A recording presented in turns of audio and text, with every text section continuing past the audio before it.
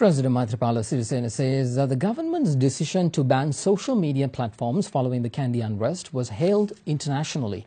Addressing an event held in Colombo this morning, the head of state added that certain international organizations are also of the view that the Rohingya crisis in Myanmar could have been quelled had the country taken decisive measures as done by Sri Lanka.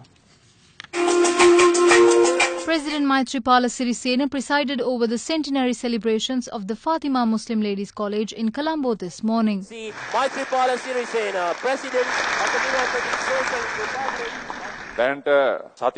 Republic. When a series of incidents occurred in Kandy several weeks ago, I decided to ban Facebook.